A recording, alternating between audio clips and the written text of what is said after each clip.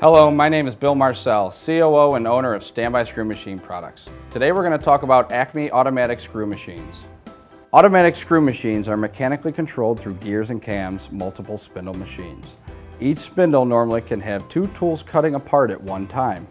When the cycle is complete, the spindle will rotate and bring that part to the next position for two more tools. This happens with all 6 or 8 spindles at the same time.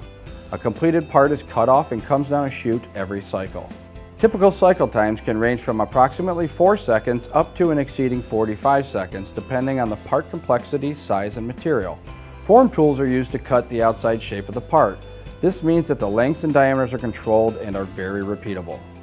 Highly reliable and built to last, this machine type has the capability of providing tremendous productivity. This makes Acme screw machining an outstanding solution for long-running, cost-effective manufacturing. Our Acme screw machine capacities range from 9/16 of an inch to 3.5 inches with either 6 or 8 spindles.